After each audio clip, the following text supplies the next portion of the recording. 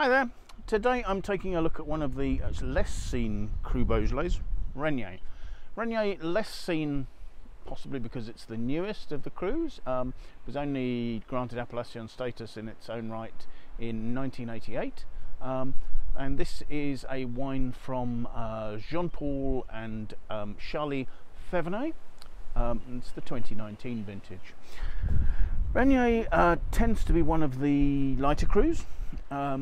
It tends to be at reasonable altitude, and the soils there, as you might guess from the name of the cuvee, are granitic pink granite, very fine sandy pink granite soils, particularly on the higher altitude sites that are cool and therefore make lighter, more elegant wines. The Thevenet family, Jean-Paul, one of the pioneers of wine in this appellation, was influenced by the ideas of people like Jules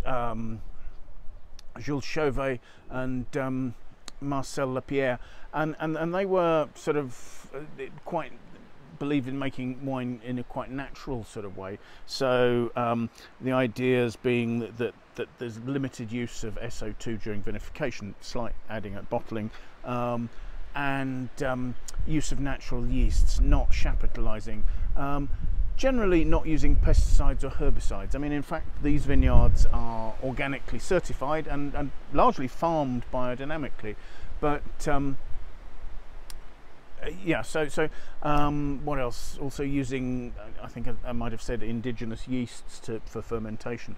The vineyards for this particular wine actually belong to Charly, who is Jean-Paul's son, who has come back to work with his father, but actually bought some of his own vineyards. So he bought 2 hectares of vines in 2 lieu-dits, one called Les Braves and one Oeillat, and these fabulous old parcels of vines, one planted in 1932 and the other in 1946. So giving low yields because they're older vines and therefore don't produce as much fruit. Trained to gobelets, and so you have to hand harvest them. So very sort of traditional old vineyards. The style of winemaking that the domain uses, as I say, minimal intervention. They don't like they don't pump over or push down. They allow a gentle natural extraction. They use 100% whole bunch ferments, so you'll get that semi-carbonic maceration going along there, which preserves the lovely fruit flavours there. There's no oak use at all, so the wine is fermented and aged in concrete tanks. So they're trying to do everything to preserve the character of the fruit and of the particular vineyard as well into the bottle there for us. So let's have a look at this wine and see what we think of it. First of all, you've got a medium ruby red, by no means opaque at all. Nice vibrancy of colour. It's not fading. It's a 3-year-old wine, so it should be about at its optimum.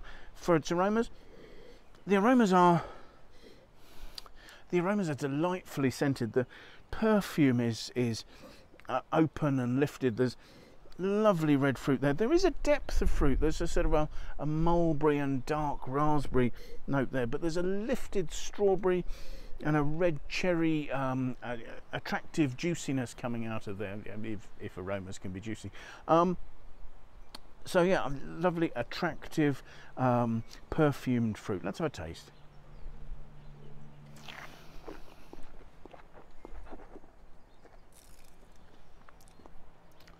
That's a fresh, medium weight wine. It's got lovely acidity. It's got some nice concentration of fruit. But up front, first of all, there's this delicious perfumed red fruit. Some of it the sort of delicacies of sort of wild strawberry, some of it a bit more sort of rich, ripe juiciness of red cherry, and behind that a sort of more of a sort of a mulberry note and maybe some hints of spice. There's no oak influence, so there's not a sort of a cedriness, but you know, just sort of like the sort of the pips of raspberries or something like that in the background there. A relatively simple wine, but giving, you know, a number of aspects giving them really well, very attractive. The acidity is good, so the flavours are lasting really nicely, and there is a fruit concentration that's still at the finish. There's a depth of fruit. It's not sort of simply ethereal, although there is a lovely sort of a dancing red fruit in there as well. So this particular wine is the most searched for of our wines from Regnie on the every year on the Wine-Searcher website, and I think a really typical example of what you're looking for from Regnie. What I found as I've been doing these videos of the Cru Beaujolais is actually, if I've been picking wines that are some of the best from the region, often they're atypical, they're transcending the style of a particular appellation, but this I think is representing Regnie really, really nicely. So yes, a wine from Jean-Paul and Charly Thevenet, the 2019. Thank you very much for watching. Bye now.